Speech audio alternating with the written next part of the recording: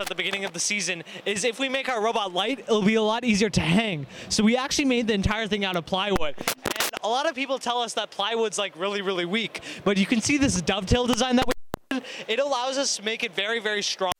We're supporting it across the entire way. Also, this plywood, and we got these Mecanum wheels, which we put custom 3D printed inserts in, so we could put a 3/8" hex shaft into them.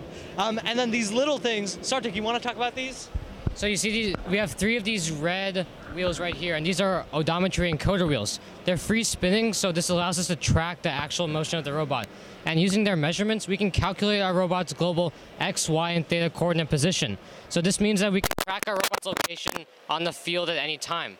So in autonomous, we can use this to move to specific coordinates. And if our robot gets hit by another robot or hits, say, the lander, it automatically corrects itself to keep going on that same path as a program before. We also use these in teleop so that when we're collecting minerals, the robot's driving really fast, but it knows when we get to the lander to give the drivers more control. See here, our intake is we use a CNC and 3D printer in order to fabricate our intake, and we have a pretty simple surgical tubing intake in order to get minerals from the crater into our intake. One thing that our robot prides itself on is the ability to only hold 2 minerals, so that we're never caught getting a third mineral out, because if we have a third block, it's just going to come here and then it'll fall because of that cutout in the Lexan right there. We also were able to implement sorting into our intake. So you can see if we tilt our intake back, Ethan, you want to come over here?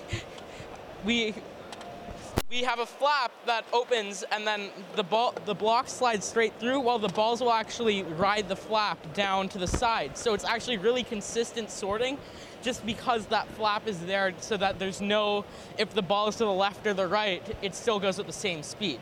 You want to talk about the rest of the mineral mechanism? Sure. So our mineral mechanism is actually on these rev linear slides, and what's really cool about this is that we don't actually have to have our drivetrain go into the crater, so we're actually able to extend all the way into the back of the crater and pick up blocks and balls. And we also have these cascading slides, so that it's really fast. We're also using these winches over here that are 3D printed, and they curve inwards so that the string isn't able to come out of it. And we also have this surgical tubing down here so that it's easier for it to get up. All right, that's really cool, guys. Thank you very much, and good luck this weekend. Thank you. We need your help to keep fun loud, live, and independent. Help us by visiting our Patreon to pledge your support at patreon.com/first updates now. You can also support Fun live on Twitch for a few bucks a month, or by linking your Prime account for free and clicking subscribe. Thank you to all of our co-executive producers keeping Fun loud, live, and independent.